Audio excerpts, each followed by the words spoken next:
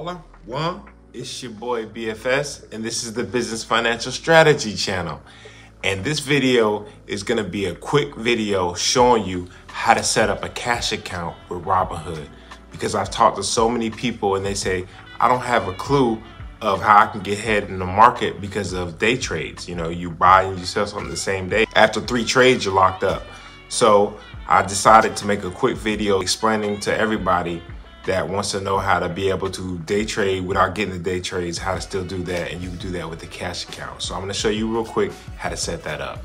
Stay tuned. Now, let's get to business. On the home page, you want to click on the tab all the way at the bottom to the right that looks like a human being. Then press investing.